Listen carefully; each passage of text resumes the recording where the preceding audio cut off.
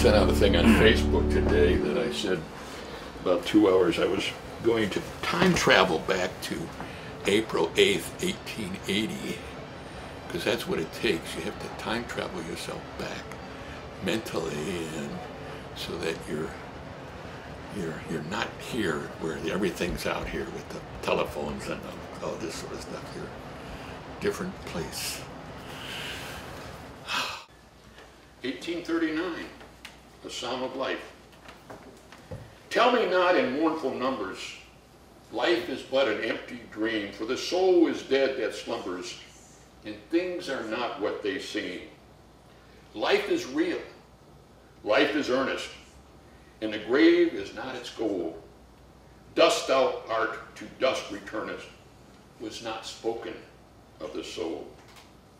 Not enjoyment and not sorrow is our destined end of way, but to act that each tomorrow find us farther than today. Art is long, and time is fleeting, and our hearts, though stout and brave, still, like muffled drums, are beating funeral marches to the grave. In the world's broad field of battle, in the bivouac of life, be not like dumb, driven cattle. Be a hero in the strife. Trust no future, however pleasant. Let the dead past bury its dead. Act. Act in the living present. Heart within and God overhead. Lives of great men all remind us we can make our lives sublime, and departing leave behind us footprints in the sands of time.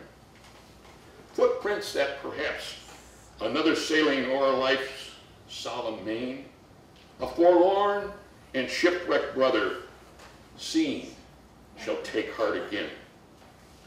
Let us then be up and doing, with a heart for any fate, still achieving, still pursuing. Learn to labor and to wait.